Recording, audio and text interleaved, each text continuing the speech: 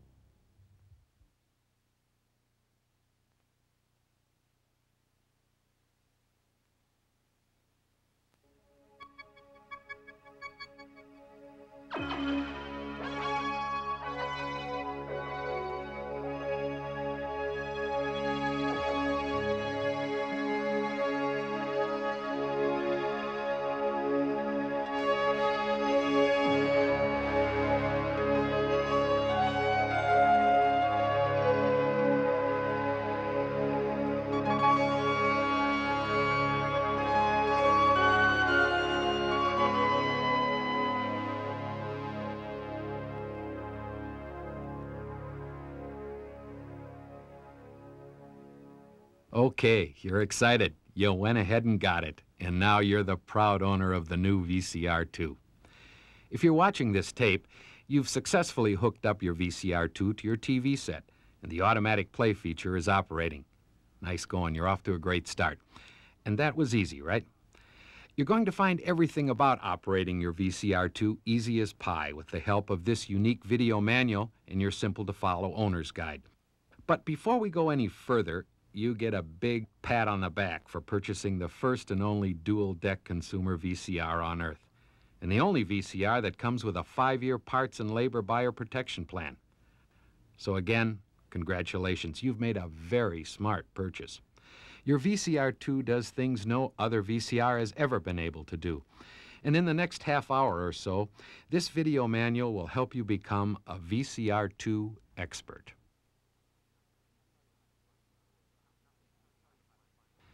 Now, let me tell you how to find your way around your video manual. The table of contents at the beginning corresponds to the numbers you'll see in the upper right-hand corner of your TV screen. When you want to find a specific section of the tape you're playing, press fast forward or rewind. This is called picture scan, and it lets you watch a tape at high speed. You can read more about this feature on page 12 of your owner's guide. When you see the numbers you're looking for, press play. You can also look for the bright red screens that appear at the beginning of each section.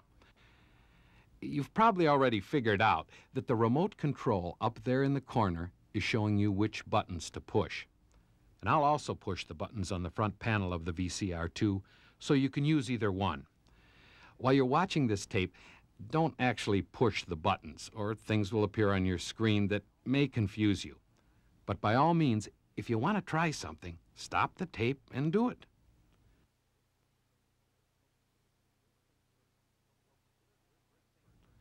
Okay, first things first, we're going to set the clock. Right off, you'll notice an obvious difference between your VCR2 and other VCRs. No blinking 12 o'clock. That blinking drives me crazy. It's sort of like a dripping faucet.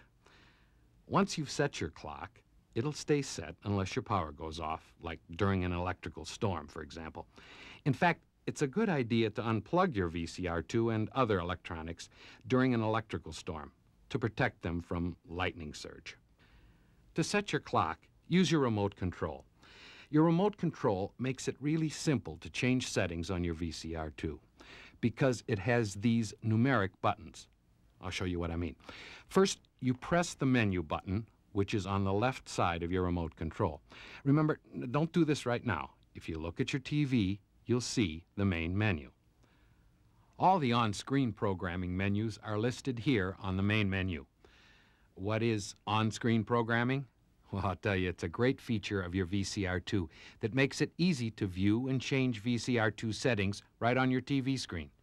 It's pretty easy to find your way around, especially if you use those numeric buttons. See the line that says Set Date and Time? That's the one I want, so I'll press 3. Now you'll see the calendar. That top line, Set Month, tells me what to do next.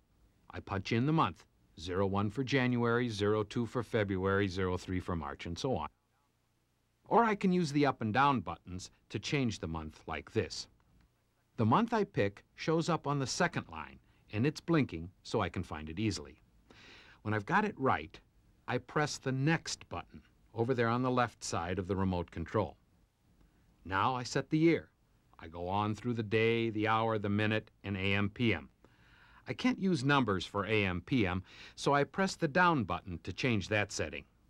When I've got everything right, I press Save to store my settings and return to the main menu. I press Save again to make the main menu disappear. Now that was pretty simple, wasn't it? If you want to look over those instructions, check page 25 of your owner's guide. And if you want to try setting the clock, stop this tape and try it.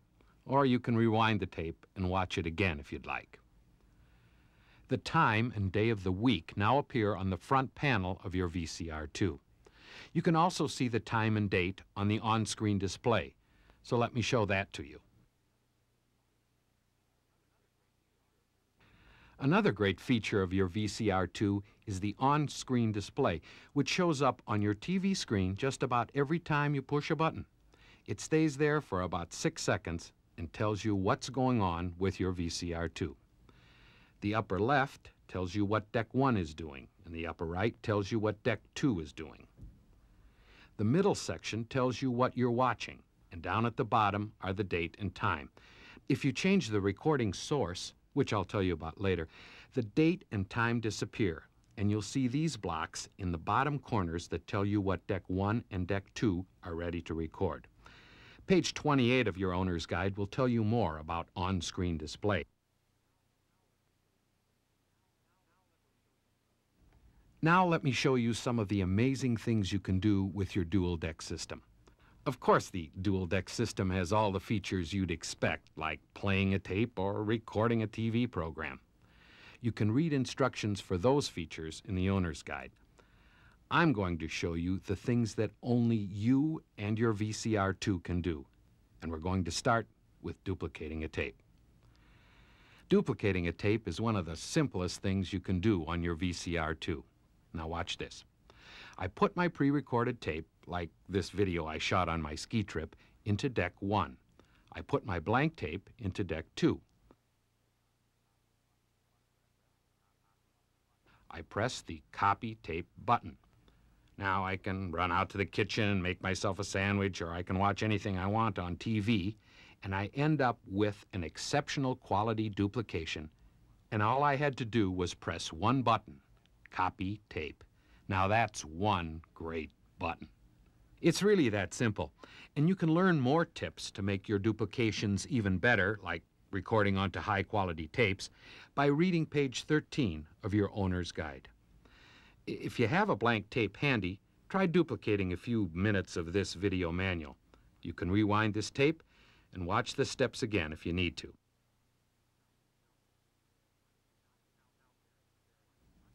Now, I want to remove that embarrassing scene that's coming up. I fell down. No problem. I'm already duplicating my tape with the Copy Tape button. When that scene starts, I just press the Pause button on Deck 2. Deck 1 keeps playing, but Deck 2 stops recording. When I'm back on my skis, I press the Deck 2 Record button again, and the duplication continues. That's how easy it is to edit out scenes on your VCR2. Now, what if I want to add scenes from other tapes to my vacation masterpiece? Still, no problem. I press the Deck 2 Pause button at the appropriate time. Then I stop the tape in deck 1 and eject it.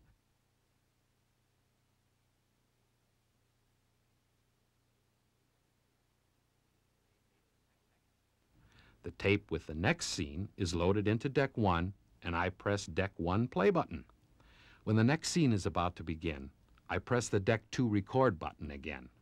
They're the same steps I used to edit out my tumble, but I switched the tapes in deck 1 while deck 2 was paused. You can learn other tips for making your edited tapes even better by reading pages 16 and 17 of your owner's guide. You want to try it? Stop this tape and see if you can edit out a scene. Rewind the tape if you want to go over those steps again.